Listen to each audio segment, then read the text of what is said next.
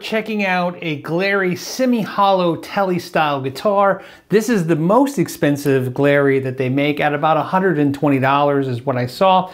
And I wanted to do this video for a ton of reasons, and one of them was when I did other videos about the Glarrys, there were so many questions, and I thought this would be a great video to answer every question that I was presented with in the last few videos.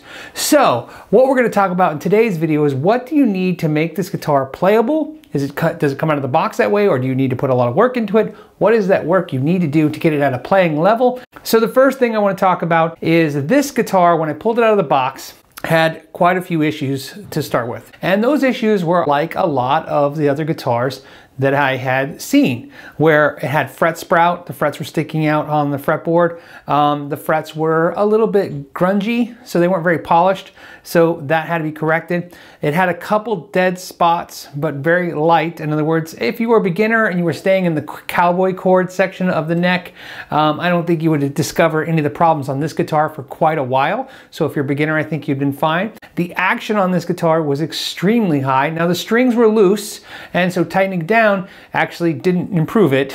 It made it worse. And the reason the action was high was because the truss rod had it wasn't tightened at all. So it was just perfectly loose. So it was 2 full turns on the truss rod, corrected most of that, and then lowering the saddles on the bridge definitely helped the rest of the way to get the action to more of a playable state. Now, things I had to do was I went through the fretboard and I checked all the spots that were high, and I found a couple dead spots, or a couple high frets, I should say. And I was able to tap a couple of them in with a hammer because it was easy to see, because what happened was that the fretboard had dried out, and when it was dry, it shrank and these frets kind of lifted a little bit. So I was able to tap down all the frets but one fret. And that one fret, just once I tapped it down, it still didn't help. So I went ahead and leveled and crowned that at the same time using my crowning file, which worked. We just take a little bit of material off until it doesn't rock anymore. And then at that point, I went ahead and polished all the frets, including correcting the fret sprout. So I went ahead and took care of the fret sprout as well,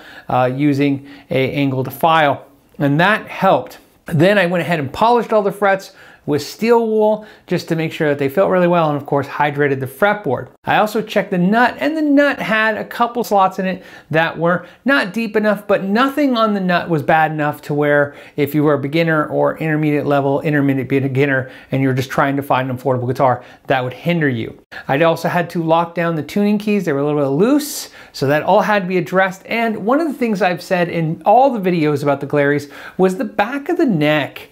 What happened was it's always very rough. This one wasn't as rough. So what I did is I took some steel wool and I just basically sanded the back of the neck until it became glossy, and the neck feels fantastic. So if that sounds like a lot of work, well, then this is not the guitar for you. This guitar is priced at a point where they're basically giving you something that is very raw and it needs work. And like I said, if you're an absolute beginner on a serious budget, some of these features you wouldn't notice that were wrong or defective, but I think any other player would notice them right away. Once I did all of that, there was nothing to do with the body. The body came out great. It looks great. The electronics all work as they should, although obviously inexpensive.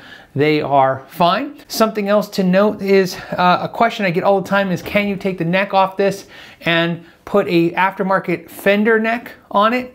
And the truth is no. Even though it looks very standard, these do not line up. So you would have to drill new holes in a Fender neck, and I don't even know if it would fit in that pocket. So you'd have to try that on your own.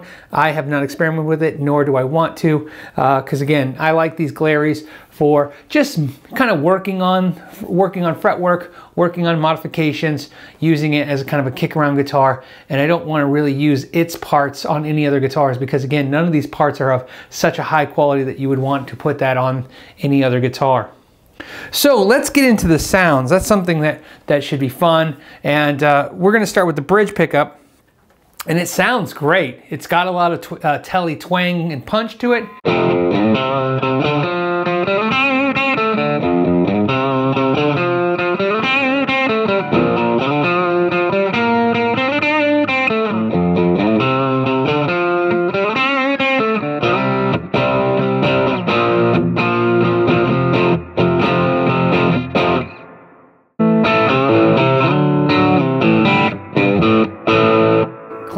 great.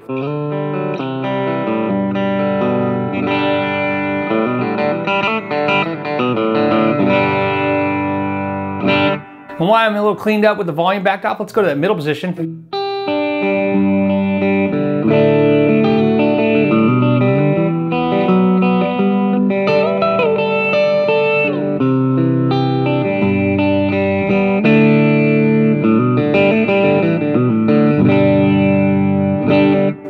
And let's go to that neck position. And again, we're just rolling the volume back off a little bit.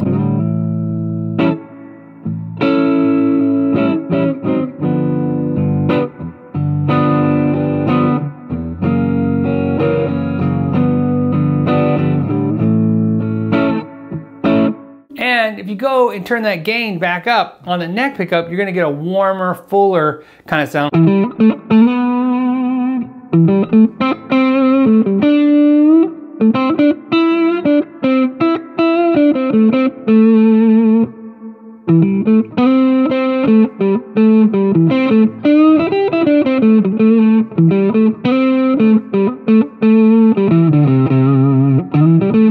What's also impressive on this particular one was how nice it looks. I mean, it really looks good. From afar, it looks like a beautiful, much more expensive looking guitar than when you get up close on it. Now, a lot of the fit and finish problems are not in the body. The body looks great. One of the things that you guys have mentioned many times over is that you don't like that on the Tele version of the Glarrys, the pickguard doesn't line up with the bridge. I agree. It's not a look I like either. I don't understand why they don't fix that. It makes no sense whatsoever. This one, I think its appeal, and this is why I was interested in it, is for someone who's always wanted like the semi-hollow Tele and wanted to experiment with things, like experiment with pickups, experiment with all kinds of components and parts, and maybe work on guitars and do fret work. This would be a great guitar for that at about $120. Now, you have to understand, if that's not something you're interested in doing, I don't think this is for you, because if you factor in what it costs just to get some basic tools to do the files for the frets, a file for the nut, a couple other adjustment tools. The price of those tools, even inexpensive ones on Amazon.com, those tools and this guitar, you could buy a much nicer guitar used, much less even new, but definitely used, and have a nice guitar. This is for, like I said, someone who's thinking about modding a guitar, getting different types of guitars, like I said, Strat, a Tele, the thin line Tele, something different, and playing with it, especially this one where it's the Tele pickup and the humbucker in the neck. Something else worth noting is that underneath the pickguard, the hole is routed big enough for pretty much any style of pickup. Everything from a P90 on, you could put in there, so there's no issues. So I preview my videos to my patrons first, and then I take and address their questions they had. And one of the questions that a patron had was, what would it cost for me to do the work that I showed you earlier in this video? So I'm gonna go through that. Of course, keep in mind that depending on where you live on the planet Earth, the prices will vary, but I currently charge $80 for a setup that would entail up to 4 frets being dressed, or leveled, I should say. So what that means is, as long as I'm not crown and leveling all the frets, that's still considered a setup. That's what I consider a setup. So a setup would entail me making sure that those frets, which in this case there was 3 of them, so I only had to tap 2 down and level 1. I would also include the intonation and making sure the action is set. Now, what's not included in that was this guitar had a fret dress issue, which in other words, they had sprouted and they need to be rolled off a little bit. Now, adding that to the setup would be additional $20. So I'm at $100 is what I would charge you. If I had to work on the nut, that would be an additional charge. In this case, the nut was fine, but I wanted to make sure that the slots were just smoothed out and cut correctly. So that would not be an additional charge. That would be considered part of the setup. But if I had to cut the nut or do anything to replace the nut, that would be additional charge. So we're still at $100. But let's say you did the work yourself. I looked it up. All the tools you saw in this video, you could buy on Amazon for about $67. Although I got to tell you, I tried these really inexpensive $6 fret files just for this video, and I absolutely hated them. But I understand if that's what you have, that's what you have. Fret files cost about $100, so I can understand $6 ones will get the job kind of done. But you can see it where I got frustrated and just went back to my real files. And again, I'm not cutting the nut. I'm just smoothing out the slots a little bit. Now, if you buy tools from StewMac or Crimson Guitars or any kind of high-end lutherie website, you're going to be spending at least $150 for these same types of tools. However, those tools will last you a long time, but you can see it brings the cost of the guitar almost to $300. But the only advantage is you would have $300 spent into a guitar and then have tools to show for it. So I just wanted to let you know the options. Again, just more information for you to make decisions with. Like I said, if that work doesn't appeal to you, I don't know if I would suggest it to you, but I wanted to show it to you because of the fact that I was curious to see how this model laid out in their series, because this is pretty much, like I said, the most expensive one.